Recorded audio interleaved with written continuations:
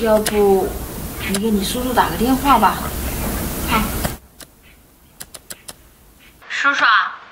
晶晶，怎么了？找我有事吗？叔叔啊，你不是开公司的吗？我考上大学了，可是学费还差一点，你能不能借我点钱啊？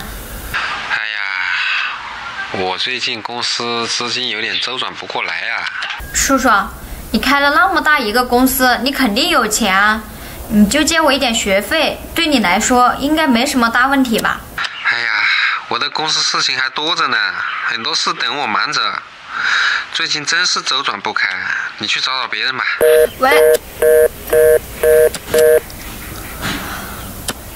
妈，这学费的事该怎么办啊？想不到你叔叔是这么个无情无义的人。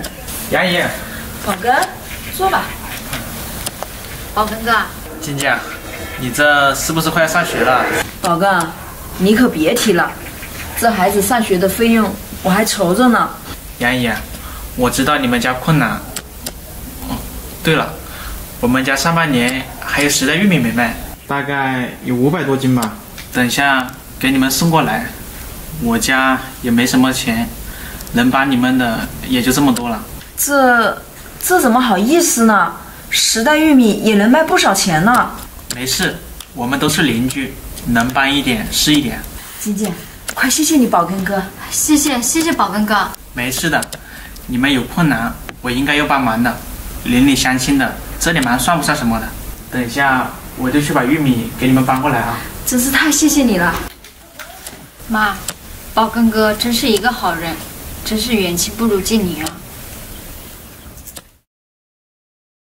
晶晶啊，这些年妈的辛苦没有白费，你终于有出息了，妈真高兴。妈，怎么宝根哥现在还没来呀？就是啊。哎，妈，宝根哥来了。杨姨啊，你这打电话急急忙忙的叫我过来，有什么事啊？都等你半天了，来坐吧。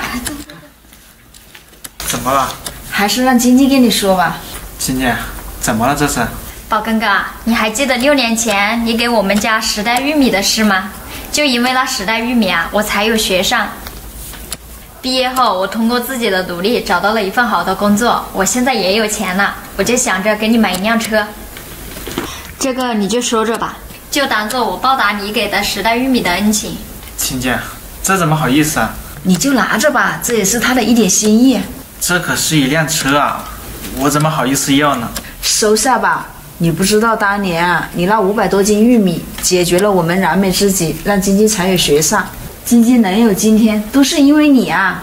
你看看，这6年前500斤的玉米，竟然到现在换了一辆车，这真是天大的惊喜。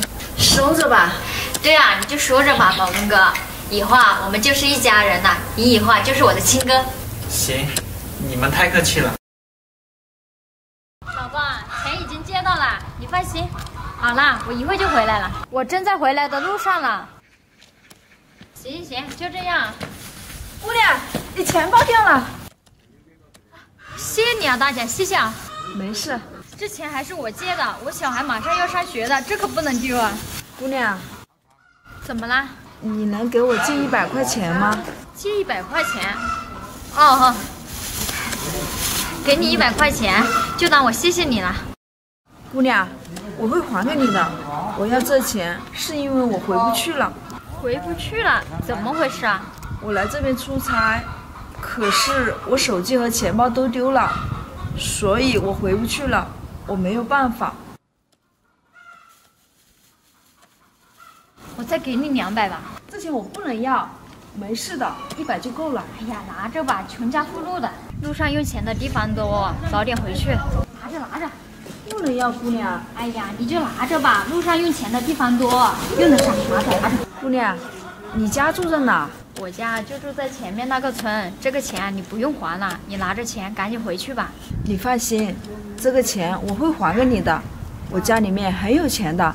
你这大姐还挺狂的。真的，我没骗你，我老公是盖楼的，这钱我一定会还给你的。我还有事，我就先走了。老公，你回来了。回来了吧？钱接到了吗？接到了。那就好。不过只有2700，怎么只有2700呀？你不是跟我哥借了3000吗？哎呀，你不知道，我在回来的路上遇到一个大姐，她跟我说她的钱包和手机全掉了，所以我就给了她几百块钱，让她回家去了。大姐的钱包掉了，她是不是说她来这边出差的？是啊，你是怎么知道的？我说你啊，怎么这么傻？这么老套的骗局你都不知道，你怎么这么天真啊？哪有，他哪是骗子啊？老婆，难怪你会这么傻，也只能在工地上打一辈子的工啊。你说就你这样的，能发得了财吗？这跟赚钱不赚钱没关系好不好？你这人。那是，你女儿的学费啊都得去借，这我就不说了。借来的钱还被别人骗了，还以为自己在做好事。你说我该说你什么好？他不是骗子，傻到了一定境界了。他真的不是骗子。老公，你这怎么办啊？不是了，孩子还得上学，就你打零工的那点钱，够干嘛的？你别着急啊，我会想办法的，我一定会把你治好的，你别担心了。上哪去想办法？手术费就得7、8万，还有康复费，怎么也得10万吧。你先出去吧，我先躺会儿。行，你别着急，我会想办法的。这可怎么办呢？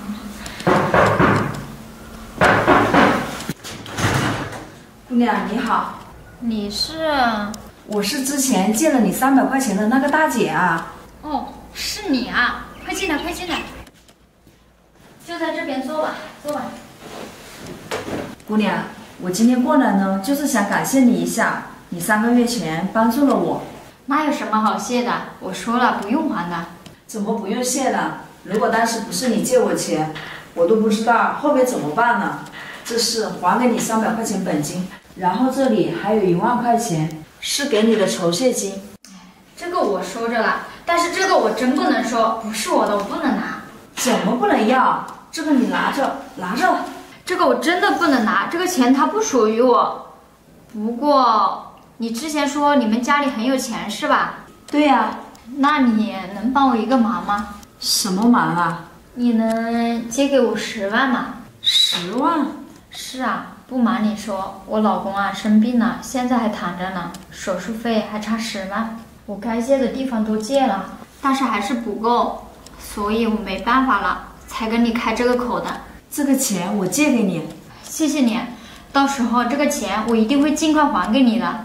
这样，我现在身上没带那么多现金，到时候你把卡号给我，我晚一点给你打过去。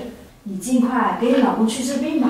行，太谢谢你了，你就是我老公的救命恩人啊，谢谢。